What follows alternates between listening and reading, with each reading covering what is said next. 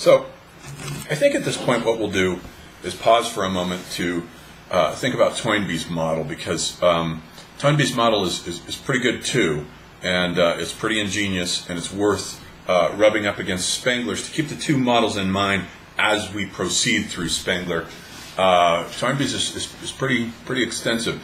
Originally, he put out his book, which is called A Study of History, in 12 volumes, all during the 1930s, so it was a massive undertaking.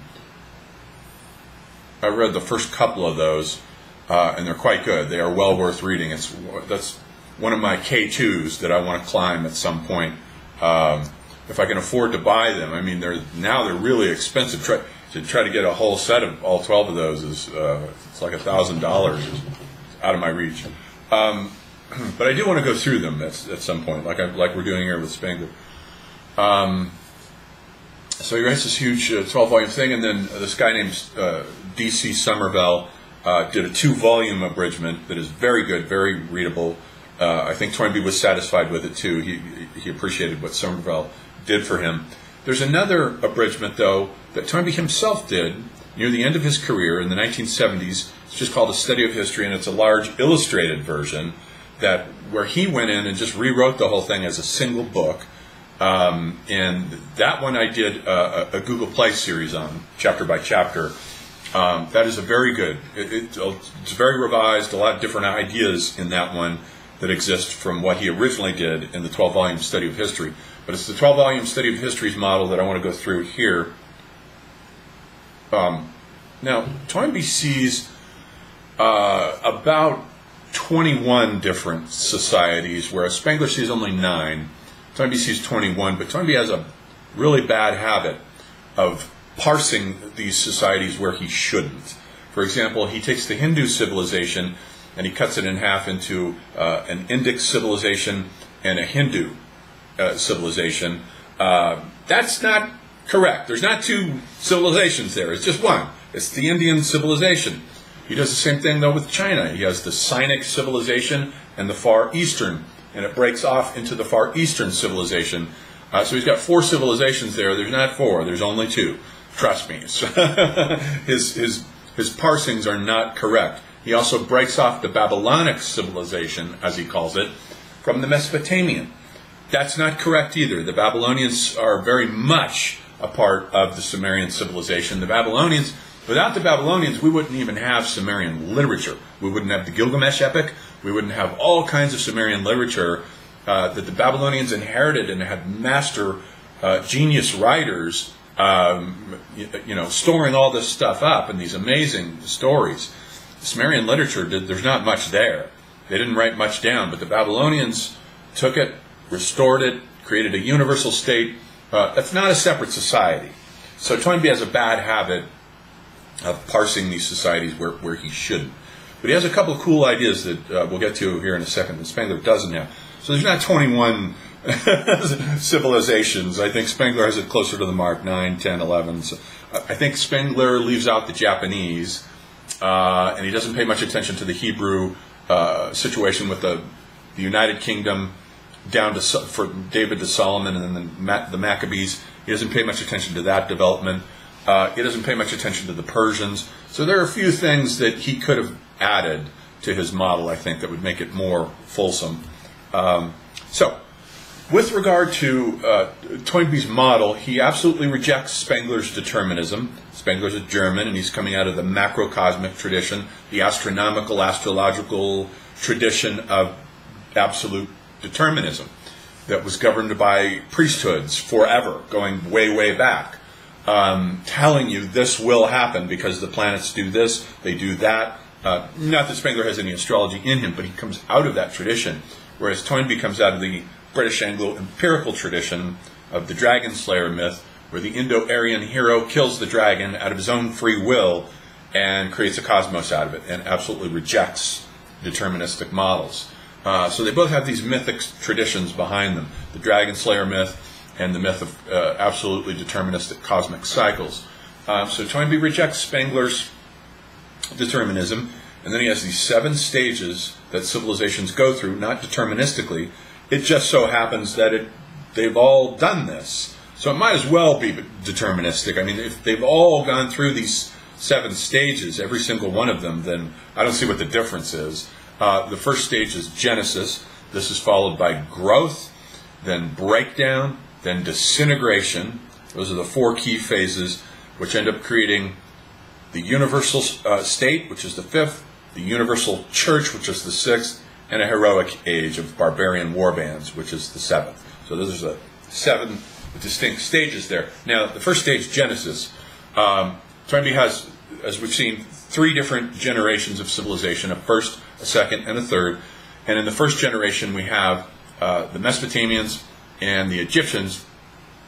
And these civilizations come into being through the reason that they come into being. Now, Toynbee here resorts to causality, whereas Spengler does not. Spengler critiques people who look at things and look for causes, but that's exactly how Toynbee proceeds. He proceeds as the world as nature type of guy, not the world as history, Goethean type of guy.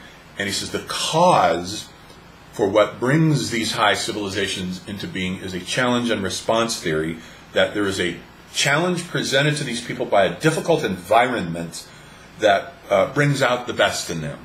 It's tough times make for tough people, so it brings forth a response.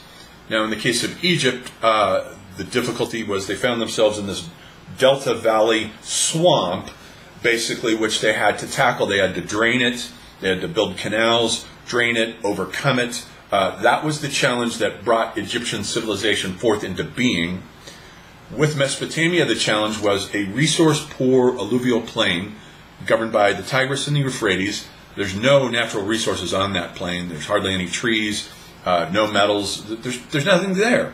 It's very resource-poor, so they respond by inventing irrigation and canals and mastering that whole situation, which is the stimulus that brings forth the response that brings forth these 2 high civilizations, which are the first generation of civilization. Now, the second generation that comes in, which as we have seen comes out of the Indo-Aryan invasions and the civilizations of the Greeks and the Hebrews and the Persians, the Hindus, the Chinese, then of course across the board with the Olmecs in Mesoamerica.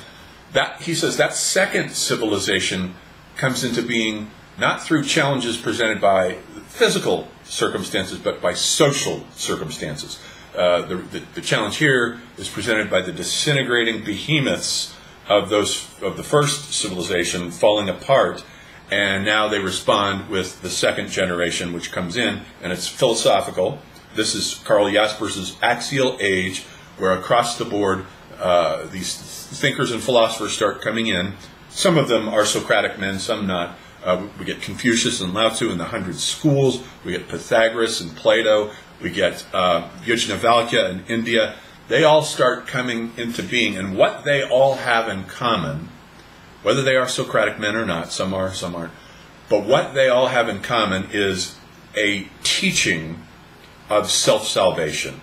For you, the individual, to find a method, such as Yajnavalkya teaching yoga, to find a method, or let's say Lao Tzu saying, fuck civilization, go off into nature and build your own community, your own cabin, and live in nature, to hell with society. They all have this kind of self-salvation thing that is the response to the official state priesthood religions of the first civilization.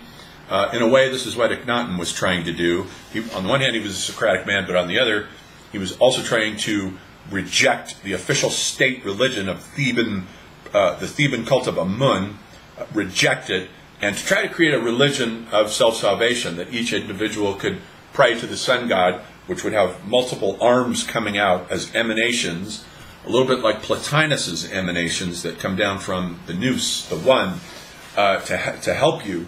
But each of them is a teacher of a religion of self-salvation that is against the decaying state institutions and priesthoods. The Gilgamesh epic has the same scenario. Gilgamesh rejects the official state religion of Inanna, the worship of Ishtar Inanna, rejects that cult that was official at the city of Uruk, and leaves and goes out looking for his own self-salvation. He's looking for a path toward immortality. He doesn't realize that he's looking for one of these teachers. Utnapishtim then is cast in the role of one of these teachers of the second generation of civilization. So this is Toynbee's first phase, Genesis. And that's how it works. Now, he says that he's got this interesting idea of abortive civilizations and arrested civilizations, where he says that these civilizations are abortive or arrested because the stimulus is too much. The stimulus for certain civilizations is too much, so they can never get over that threshold. He says, like the Eskimo, for instance, could never develop a high civilization because of the difficulty of the Arctic conditions that they find themselves in. And he says examples of abortive civilizations in the West are the Irish Celtic Christian civilization, which was cut off by the Viking Scandinavian civilization, which themselves were also an abortive civilization. Two abortive civilizations there that simply cut each other down, and that's it. They could have been separate civilizations, according to Toynbee. I don't think that's correct, though, actually. That's what he's doing is dealing with all these elements that go into the making of the West, the far Western Faustian civilization, which required both the Scandinavian Germanic world and the Celtic world, and is built out of a sort of fusion of their attitudes with the pseudomorphic overlayer of Christianity on top of it. I don't think Toynbee quite gets that. He's got this idea, too, of arrested civilizations, like the Polynesians, he says, are an arrested civilization because they did this tour de force of conquering the Pacific. They mapped it out, they conquered it with their canoes, they created this tour de force, and it just exhausted them, and then they couldn't do anything further. Easter Island, the story of Easter Island is a classic example of this, where they're building their gods, and they deforest the whole place, and there's nothing left, so the whole thing just ends up being an arrested civilization that never got off the ground. Because he's thinking in terms of causality here. So some of these work, some don't, but Spengler would anathematize him and say, you're thinking in terms of cause and effect here, like a scientist would. That's not how these societies work, would be Spengler's response. So that's Genesis. Now, with growth, societies grow, according to Toynbee, because there is a creative minority that undergoes a process of withdrawal and return. This is just like Joseph Campbell's model of the hero, separation, initiation, return, which I'm pretty sure he took here from Toynbee. He did read Toynbee and refers to him in The Hero with a Thousand Faces. Paul, for instance, goes out into the deserts. He gets lost for a while out in the deserts in Arabia, goes through a very difficult time, then comes back to the society and writes all his letters, which are the earliest Christian documents. He basically creates the nucleus of Christian theology as a result of that withdrawal and return. And lots of individuals have done this process of Christ himself going out into the desert for 40 days. He's out there. That's a withdrawal. Then he comes back with his message to society, with his vision. So what happens, what makes a society grow is that the creative minority is built of great men. He's got a sort of great man theory here, who have all gone out, undergone an ordeal, survived it, and come back with a message. And they create a creative minority which the uncreative majority imitates. They like it so much, it has so much charm and fascination that they imitate it, and the imitation of the uncreative majority of the creative minority stimulates the society, and everybody wants to copy it. So there's a mimesis process that goes on in the growth phase of the civilization. But then after these two phases of growth, we get to breakdown, and this is also called a time of troubles. The first interregnum in Egypt is a time of troubles. After the Old Kingdom is up and running for 1,000 years before it hits its time of troubles, and there's social war, chaos, civil war. That's the breakdown, the time of troubles. Same thing with Athens and Sparta. The Greeks are going along just fine after the Persian Wars and their victory over the Persians.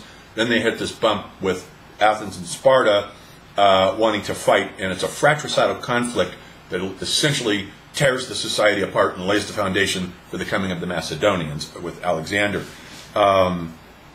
The Chinese have a time of troubles too. In the spring and autumn period, about 600 BC, they start hitting social civil wars and conflicts between the feudal. It's a feudal conflict between various aristocracies contending to try to make all the other societies worship them and bow to them, and it gives way to the breakdown and produces the school of a thousand thinkers, of whom only a few are left because of the burning of the books. We've only got the writings of Confucius, Mo-tzu, Lao Tzu, Chuang Tzu, and a few others. And this is a great period, this 100 schools period, 100 schools, not thousands. This 100 schools period is a great period of all of these mandarins coming forth. But Nietzsche says, he has a little line in his notebooks where he says, a preponderance of mandarins in a society is a sign that something has gone wrong. So it's not a sign of health. It's a sign that something has gone wrong, just as when you get sick, the intellect wakes up and begins to analyze your body. Why am I sick? What's going on? What's happening? That's what these guys represent in the 100 schools in the time of the breakdown period. Now what happens is that in the breakdown, the creative minority that everyone in the growth period had been imitating now becomes a dominant minority, and instead of commanding imitation, now it rules by force and begins to disaffect the society, which now begins to form an internal proletariat, which is a disaffected group of people who begin to secede from the body social because they're disillusioned with the leadership of the dominant minority. And there's an external proletariat, which is the barbarian war bands who are waiting at the gate, constantly putting pressure on the civilization. So things are breaking down, and then we get to the disintegration period where the whole thing breaks up. And these three units, the dominant minority, the internal proletariat, and the external proletariat, all begin to separate out in the period of disintegration and produce a particular institution. The dominant minority produces a universal state, which is ruled by force. In China, this is Qin Shi Huangdi coming in and unifying all of China. In India, this is Ashoka coming in about the same time, 200 BC, unifying all of India by force before he converts to Buddhism.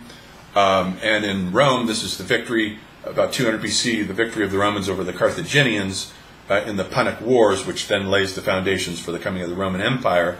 The dominant minority then creates this universal state, while meanwhile the internal proletariat begins to secede from the body social. And you begin to get groups that are disaffected, like Spartacus. You get the Spartacus slave revolts, let's say. Or with the Ptolemies, you get the Egyptian Fellahin reacting against their overlords. There are groups that begin breaking away and reacting, and eventually they will create a universal church. The Spartacus slave revolts are the prologue to the coming of Christianity from out of the slaves. And the slaves eventually create a universal church. This is Christianity. And Toynbee calls this a chrysalis that forms within the body social of the Hellenic society and then breaks off from it to become a whole new civilization unto itself. The external proletariat, meanwhile, are the barbarian war bands who create the institution of epos, the great epics, which then become the seed forms for future civilizations. As we have seen, all of Spengler's, in his first stage, the springtime stage, always begins with barbarian epics. Epics that have been created by barbarians from oral traditions, such as the Homeric epics, or the Scandinavian epics, or even the Gospels. They have all been created by external proletariats, although I think we could say the Gospels are created by an internal proletariat, not an external proletariat. And that's what so these three groups create these three institutions, and then those are Toynbee's final three stages out of his 7 stages: the universal state, the universal church, and the barbarian warband with their epic period. That's his model. He modifies it over time, and I think over time he begins to get more and more interested in religion and start to realize that the creation of a universal church may actually be the telos of all of these civilizations. He ends up seeing all of them creating a different kind of universal church that he thinks was the goal of the civilization all along, and that the universal state has to clear the stage in order for the universal church to function, just the way, let's say, Pompey's cleaning up of the Mediterranean, conquering all the pirates in the Mediterranean, cleared the stage for the wanderings of Paul and his Mediterranean wanderings. so he could go through that process. So it's interesting how he's got this idea that the universal state creates a stable ecumeny, a clearing, a Heideggerian Lichtung, a clearing within which the universal state then can come that will then overcode the universal state with a whole new sign regime, a whole new set of semiotics that will take it over. Now, I think we can see that the riots that are going on right now are an example of a disaffected internal proletariat, the black Africans, who are disaffected with the dominant minority, Trump and his regime, and they're completely disaffected, and they want to secede from the body social. And at some point, they very likely will secede and create something new that might be equivalent to Toynbee's Universal Church. We don't know. There are other disaffected peoples, though, such as if we think of Ruby Ridge and Waco and happenings like that, there are other disaffected groups that constitute internal proletariats that are completely disillusioned with the American government as a dominant minority and their leadership, and they may break away as internal proletariats and form new societies. That's what internal proletariats eventually do, very often, not always, but they eventually form a new ecumeny, a new society, a new world order. So that may be what's happening. So anyhow, so there's Toynbee's model, and I think we need to keep it in our heads as we're going along here, because it has a lot of aspects to it which can serve as correctives to Spengler. Where Spengler misses certain things, Toynbee gets certain things right. Toynbee gets a lot wrong. I think he gets more wrong, actually, than Spengler does, which is why I prefer Spengler. But they're both great. And so there's that.